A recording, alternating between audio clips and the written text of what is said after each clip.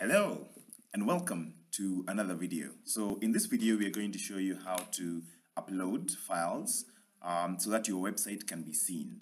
Now if you have just bought hosting, the most likely thing is that you're going to see a page that looks like this, and this page is usually provided by your hosting provider as a placeholder a placeholder that allows you to show that your website is actually loading but should be replaced with your website.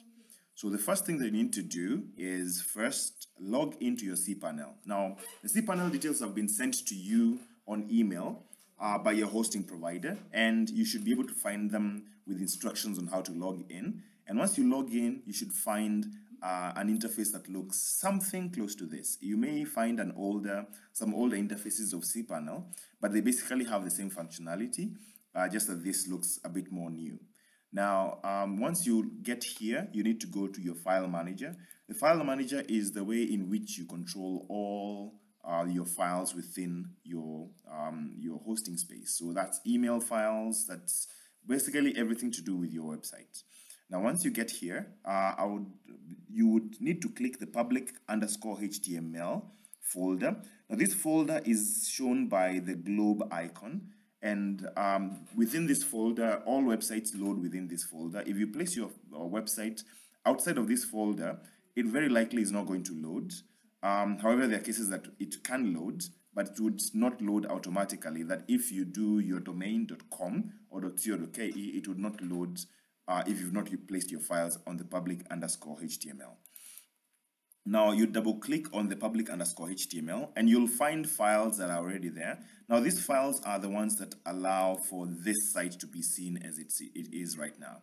Now the first thing we are going to do is first we are going to take all the files, select all of them by clicking the first one, pressing the shift button and going to the last one. It will have selected all of them.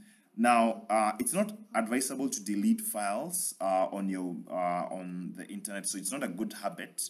So the first thing we're going to do is compress. Now, by compressing, we are backing up the website as it was into a format that will not interfere with the new website we're going to bring in. Now, notice that this zip file here is the one that is shown as assets. So we'll need to replace, so that you can remember what it was called.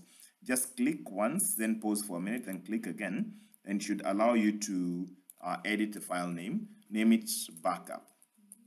Now, since I already have a backup file, I'll name it backup2, so that they don't conflict, and then press enter.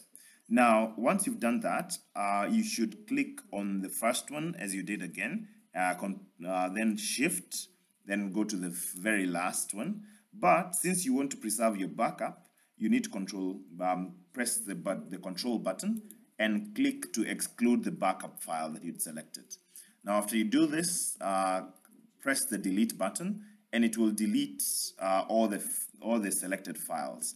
Now, remember not to click the skip to trash because it will permanently delete the files. You may need them later on, and it's good to have them as a backup. Now, once you've done that, you'll only remain with the backup zip file that you've zipped up, and now you're ready to upload your site. Now, in this state, if we try to reload our website again, you will notice that it shows this ugly interface. That's because we've deleted all the website files from the public_HTML. Now, once you're ready to do this, now the next thing you need to do is upload your website. Now, before you upload your website files, if you have a template somewhere that you've gotten from the internet, or wherever it is you're getting your template from, you need to zip it. So the first thing you need to do is to go to where you've stored your files. In this case, mine is on the templates, and here it is. So mine is, I've chosen a HTML5 app template, and you'll notice that this is a zipped file of this particular files. And how you zip all your files is by selecting all of them. Again, clicking on the first one, then shift, and clicking on the last one, then saying send to compressed zip folder, and it will create your zip for you as it has done here. So once you've done that, you'd go, so you click on the upload.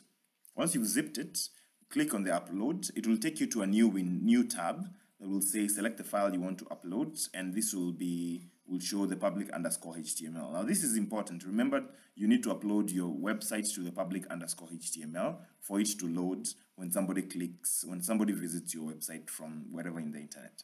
So you'd select the files, and remember our zipped website I named mine as website.zip.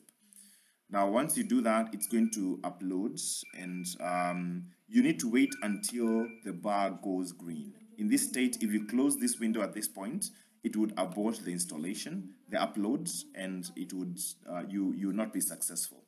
Now, you need to wait for it to go to completely green, and once it goes completely green, then you can be able to close this window. Even when it's 100, don't close it until it turns green, because it will show that it has been completely installed and accurately uploaded. Now that it's green, there you go. You can close that, and you notice that it's not shown. The files that you uploaded are not shown on this on the public_HTML yet. That's because it doesn't auto refresh. So when you refresh, you'll notice that your website.zip, remember that one? There it is. So what you need to do is right click on this, and you would do extract. Now by extracting it, to extract it to the public_HTML, and there we go, extracted, and there we go. Wonderful. So if you went back, you remember the ugly screen. Right now it should not be an ugly screen again, because we have uploaded the template, and there we go. You have a beautiful template uploaded. And if you had already developed the site off-site, then you can there's nothing you need to do. If you'd like to edit your files, you can actually edit them on CPanel itself.